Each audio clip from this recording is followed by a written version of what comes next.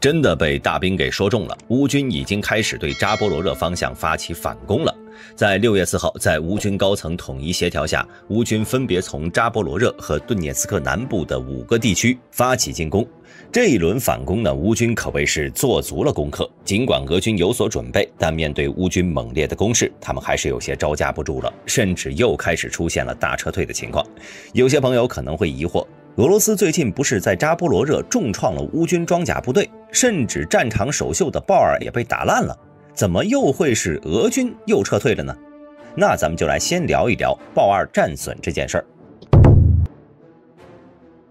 在6月6号，有关豹2被击毁的消息首次被俄国防部公布。科纳申科夫在《每日战报》中表示，8辆豹式主战坦克被俄军炮火击中，并放出了相关击毁视频。据了解，这段视频呢是俄军从卡52短尾鳄武装直升机上拍摄的。这事儿一出，算是让一些网友集体高潮了。但很快有细心的朋友发现，好家伙，视频里哪是豹2呀？这不是农用联合收割机吗？于是，各种针对卡52的观瞄系统性能以及可靠性的评论相继出现了。对此，俄国防部始终坚持卡52击毁的就是乌军的豹2主战坦克。可能是绍伊古气不过，紧接着第2天放出了更清晰的豹2战损视频。大兵通过地形信息推测，视频拍摄地应该是位于奥列霍夫前线的雷区，而视频中损失的豹2 A6 布莱德利步兵战车和 BM2 扫雷车在内的多辆重装备属于乌军第47机械化旅。当时呢，他们在雷区内尚未展开攻势，便遭到俄军炮击。毫无疑问，这段视频给乌军和第47机械化旅带来了很大的舆论压力。但好在当时乌军是进攻态势，目前已经有视频显示，受损的豹2等装备已经修复回收了。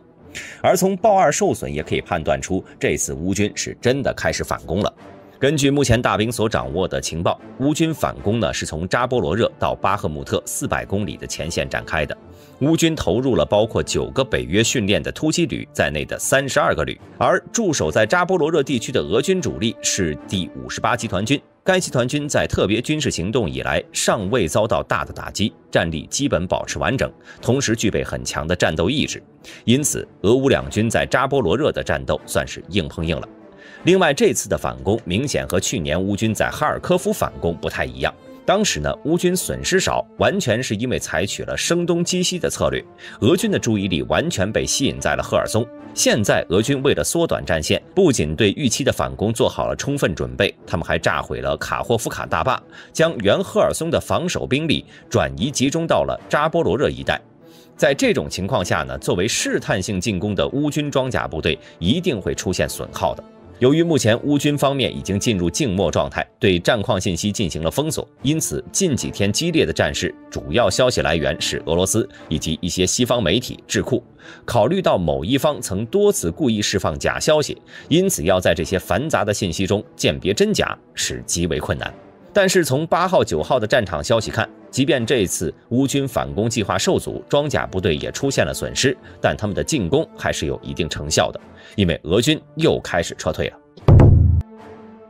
5月8号，俄罗斯国防部当天发布的战报，俄罗斯武装部队扎波罗热战线司令亚历山大·罗曼丘克上将表示，8号凌晨，乌军4个机械化加强营突然在扎波罗热方向打响了第一枪。为了抢占先机，战斗打响后，乌军投入大量火力，对驻守俄军进行压制。乌军通过火箭弹和重炮，率先对俄军阵地、指挥所、炮兵阵地进行轮番轰炸，随后又出动战机，开始空袭俄军防御纵深和后勤设施。俄守军呢，在面对乌军的反攻，予以了猛烈反击，成功击破了乌军原定的反攻任务。单从这则信息看呢，俄军本次防御还算不错，挫败了乌军的试探性进攻。不过根据后续的报道看，俄军指挥官的战报信息明显只是挑了好消息来报道。6月9号，乌军公布的一段视频，视频中的一架乌军无人机记录了俄军部队其中一个阵地的战斗表现。在乌军炮火的攻击下，数十名俄罗斯士兵头也不回地沿着小路急速逃离。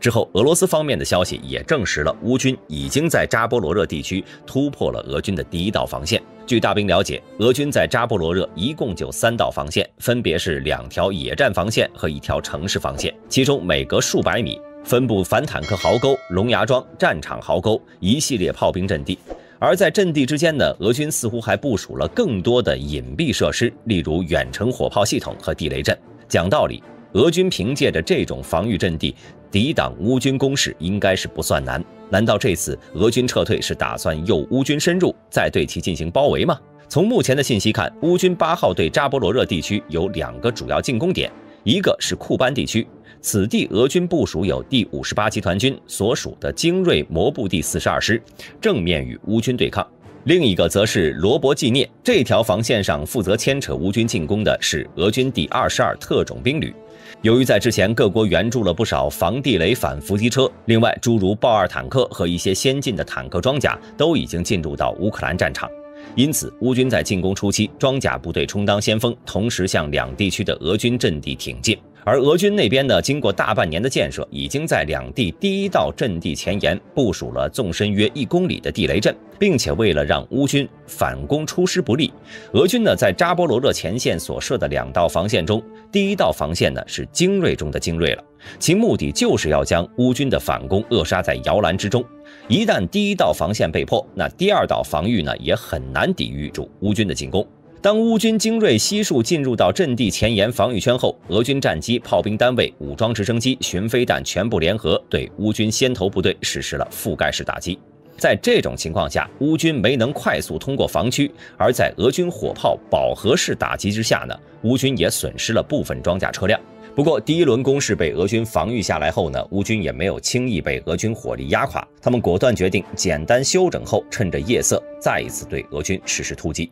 经过上一轮反攻失利后，乌军也吸取了教训，将打击重心转移到了罗伯季涅这一战线上。这次乌军动用了各类武器，持续对俄军前沿阵地进行炮火打击。在连续3个小时的攻防较量中，罗伯季涅的俄守军第22特种兵旅使用了第30榴弹炮、BM27 飓风火箭炮和坦克发动反击，但是效果并不理想。最终的结果呢，是乌军成功突破了178.2高地。接下来，俄军又丢失了战线左侧的布洛科维。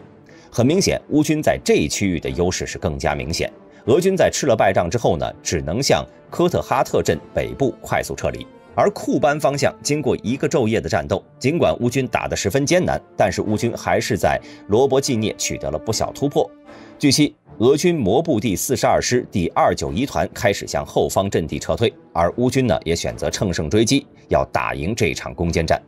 在俄军第1道防线被乌军撕破1个口子后，撤下来的俄军迅速巩固了第2道防线，同时为了阻止乌军挺进速度，俄军开始发射了大量的 9M225S 铝热剂燃烧弹。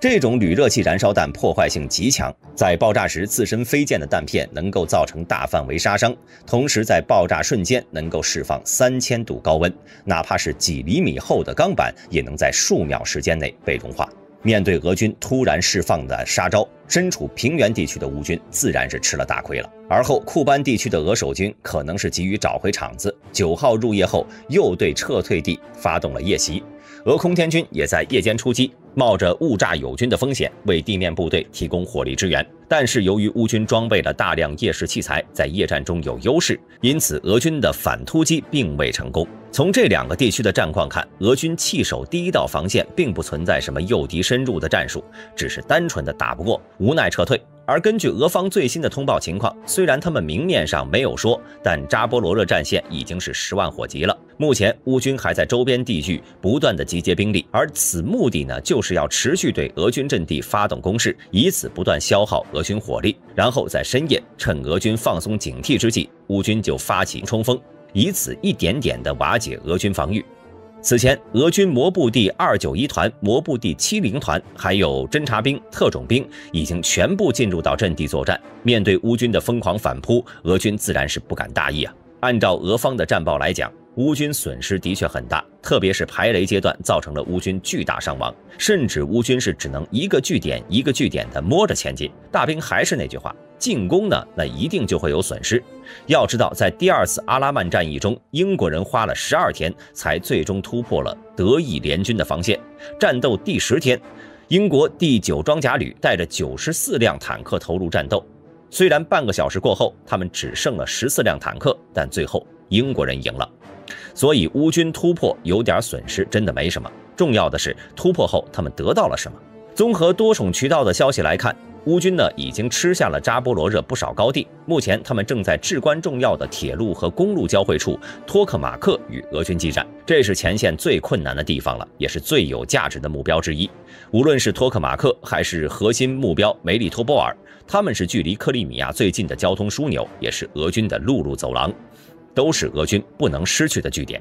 其重要性就像乌东的斯拉维扬斯克和克拉马托尔斯克，一旦乌军收复这两处战略要地，克里米亚半岛的大陆桥将被切断。如果乌军再用导弹炸毁克里米亚克赤大桥，俄军会在克里米亚将会孤立无援，基本上就玩完了。总的来说呢，俄军方面对乌军反攻中不断炮制乌方大量损失的消息，但实际上看来乌军的行动还算比较顺利。在卫星地图上，我们可以看到俄占领区正在缩小，乌军击溃俄军防守也势必给己方士气带来很大提升。但说实话，目前的扎波罗热战役已经可以预见是一场持续的攻坚战了，因此不到最后很难分出胜负。但如果俄军继续一打就退的话，那么乌军推进呢将会极其轻松。各位朋友认为扎波罗热俄守军退守2防线后，能不能抵挡住乌军的攻势呢？欢迎在评论区留言讨论。我是大兵，我们下期视频再见。